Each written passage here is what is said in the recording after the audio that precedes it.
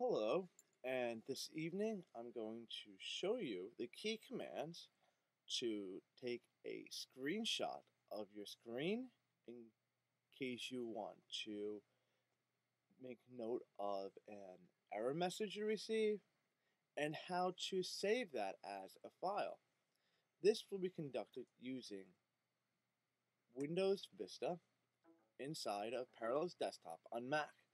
Reason I'm using it through Mac is therefore we've got this nifty little keyboard thing up here that will allow you to see which keys I'm pushing. So let's say you're doing your business and all of a sudden an error message pops up, like this one. For an example, Windows has encountered an error. Please switch to Mac. Thank you, Bill Gates. Well, that was very generous of Bill Gates to leave us that little message, but it would have been ideal if we didn't have to deal with that message. So let's take a snapshot of this.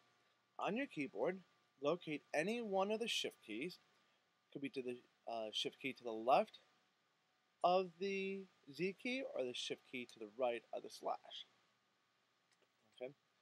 Hold down the shift key and look at the function keys, specifically F13, F14, F15. Most keyboards, F14 is the screenshot key. Okay, so to check your actual keyboard, see what it says. So take a snapshot of an error message, hold down the shift key, press the F14 key once, and let go of everything. Click OK on the error message, and if you're still able to access the start menu, type in the program Paint. Little typo there. Once you see it, click Paint, and in the Paint program, select Edit, Paste, and voila. There we go. I'm going to close that, therefore you can better see it. But we're not done just yet. It's File. We need to save this. Save as. And we're going to say Windows error message. Now, it doesn't matter what you list it as long as you have a name for it. And I'm going to say this in my picture folder here. Once I have it, I'm going to put in the extension JPG. Okay, therefore it's saved properly. And I'm going to click Save.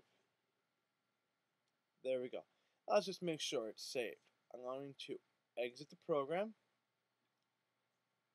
On my Start menu, I'm going to click Start, Pictures. There's a file. I'm going to double click it. Looks like it's saved properly. And there we go. Okay, we can see it right now. Windows has encountered an error. Please switch to Mac.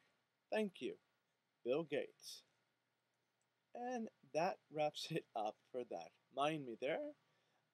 Got myself confused about that. And that is that. Alright, that is it for today's lesson. Have a good day.